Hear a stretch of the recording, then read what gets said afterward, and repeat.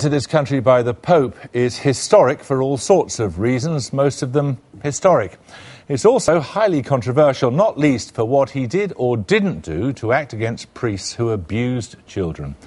As a cardinal for 23 years, he ran the Vatican department charged with investigating miscreant priests.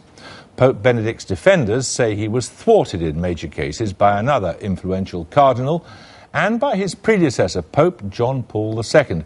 Peter Marshall reports now on how inquiries into the most serious abuse cases of all ran aground in the Holy See.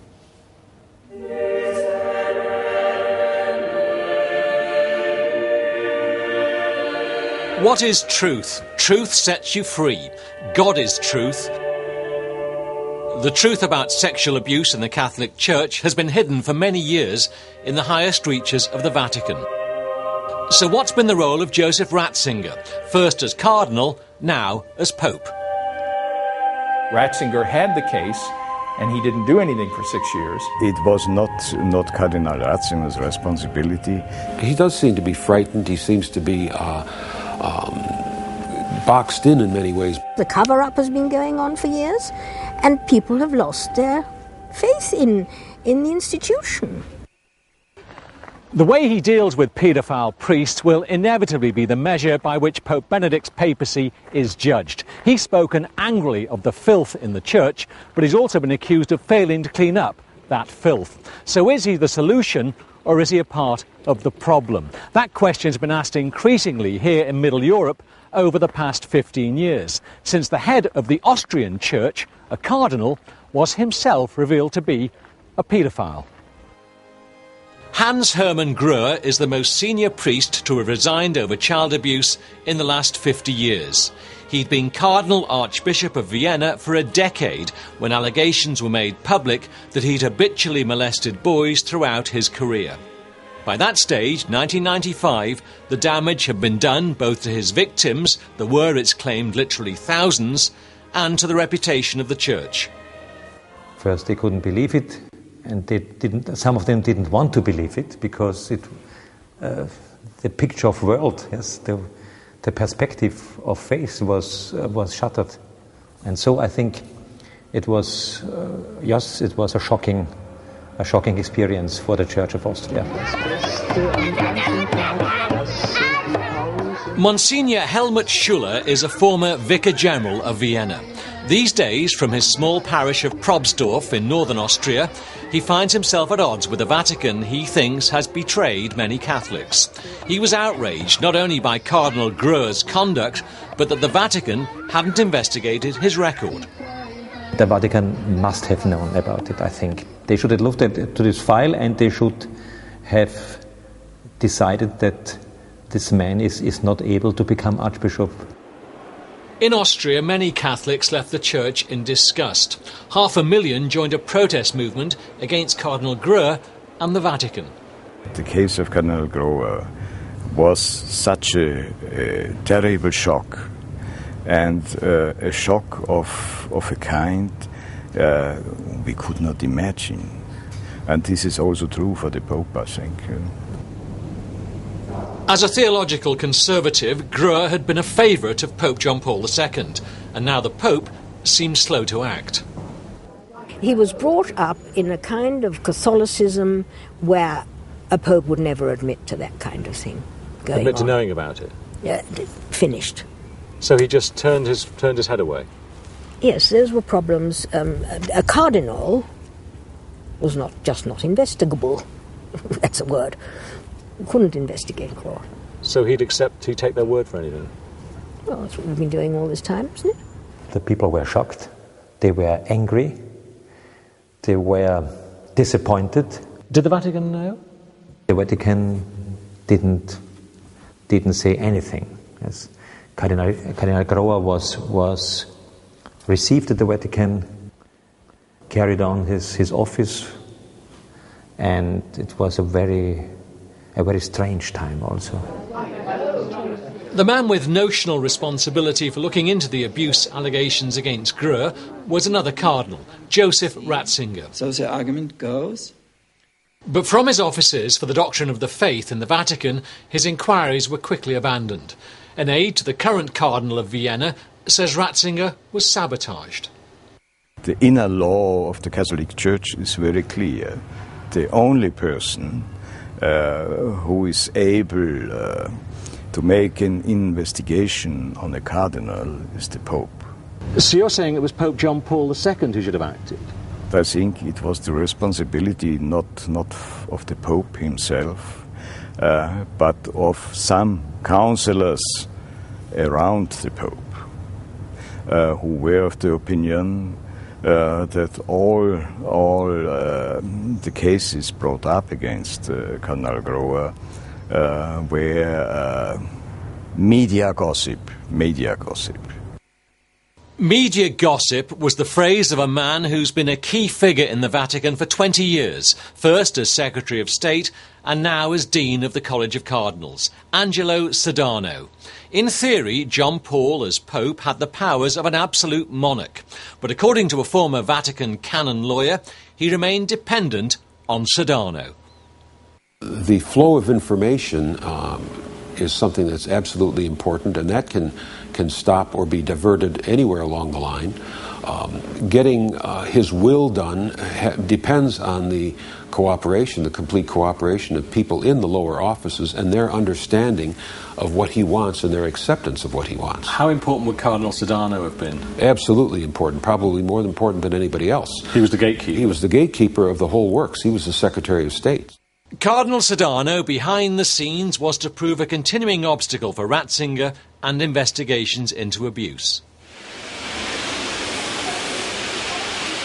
In the same period, the late 90s, across the Atlantic, there were even graver allegations against another paedophile priest with a truly global reputation.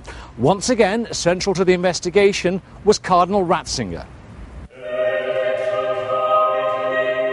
The priest was Marcial Maciel Degiardo. His influence covered the world. He raised billions of dollars, created a network of schools, seminaries, and universities, created a religious movement that spread to 4 continents. He was a notorious child molester, he was a morphine addict, and he used money to secure power, and he was lionized. Jason Berry has been investigating Maciel for nearly 25 years. He says the Vatican had complaints against the priest stretching back to the 50s. Once again, the failure to act left victims unprotected. Maciel also had secret relationships with various women. Children were born. He'd abused them too. I've interviewed pedophiles in prison. I've interviewed a great many of the abuse survivors. I've read mountains of documents, and I don't think any of those priests even comes close to Maciel in terms of raw evil, pure decadence. It's almost mind-boggling what he did. Maciel was born in 1920 into a prominent Catholic family in Mexico. Family connections secured his ordination after he'd been expelled from 2 seminaries. By the 1940s, Maciel had founded the Legion of Christ, a movement which now claims a presence in 23 countries with a membership of thousands of priests and laity. At one point, the Vatican suspended Maciel amid allegations he'd abused seminarians and was hooked on morphine. But for undisclosed reasons, he was reinstated and his behaviour was unchecked for a further 5 decades. Así como al padre Marcial Maciel.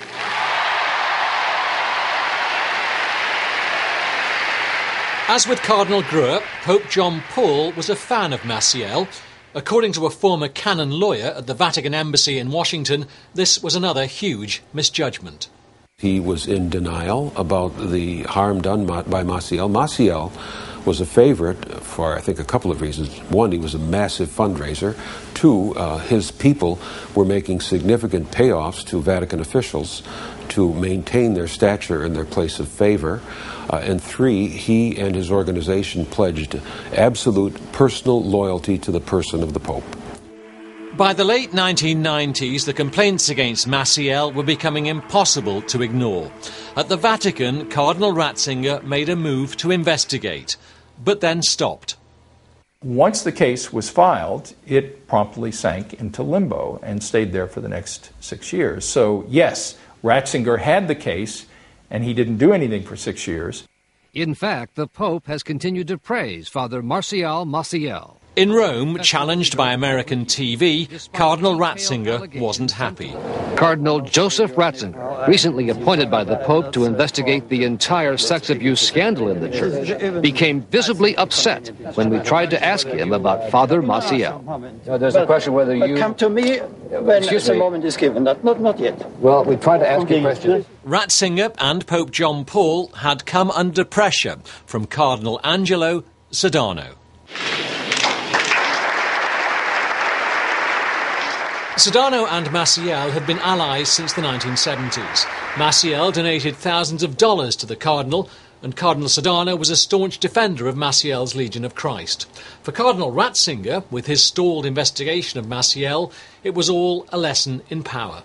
Imagine his horror at having to deal with such a corrupt figure as Maciel while he's under pressure from Sodano, the Secretary of State, the highest person, in this Vatican political culture. I imagine he had some sleepless nights. Ratzinger is clearly an intellectual. He's a very cerebral person, and the impression given is that he relates to issues on that level. And Sodano? Sodano is not known as being a great intellectual or a scholar by any means, but he certainly is a man who knows how to manipulate power and operate organizations. So a word in John Paul's ear, Sodano may have carried more weight? I believe so. Only with Pope John Paul's death and Ratzinger's election as Pope Benedict did things change. Within months, he'd banished Maciel to a life of penitence and prayer. Maciel died in 2008. The Legion of Christ, which had sought its founder's canonization, has been left in shock by the revelations. A spokesman told Newsnight it's planning for the future with hope and humility. As for Cardinal Sodano, who defended Maciel, he's refused to speak to Newsnight. Sodano is now Dean of the College of Cardinals and has recently been involved in a new row over Pope Benedict's handling of sex abuse allegations. An attempt to defend the Pope against accusations he hadn't done enough or had even blocked investigations into sex abuse were to lead to another extraordinary revelation. This one exposed a clear split in the Vatican. At Easter in Austria, the current Cardinal of Vienna, the man who succeeded the paedophile Cardinal Grue, went on TV to defend Pope Benedict's record. As Ratzinger, he said, he'd wanted to investigate Grue, but had been blocked. The obstruction was Cardinal Sodano. This public reproach, Cardinal versus Cardinal, was unprecedented. What all of this says is that this very thick blanket of secrecy, there are holes in the blanket, and the light is coming through, perhaps because they realize that this is a much different world than the world of 20 or 50 years ago, and maintaining the secrecy is simply not possible. Pope Benedict's reputation was supposed to be enhanced by the news he'd tried to act against paedophile priests, yet he was still unhappy at the airing of the Vatican's dirty washing. He summoned both Sodano and the Austrian to rebuke them for making their differences public. It's a telling example of a pope conflicted. You see, harming the church, admitting that the church had gone wrong, this is a terribly difficult problem to solve. It's not popular in Rome. Has there been a sort of evolution, though, in his thinking? Do you think? I hope. I hope and pray. Because if there hasn't, that's not good.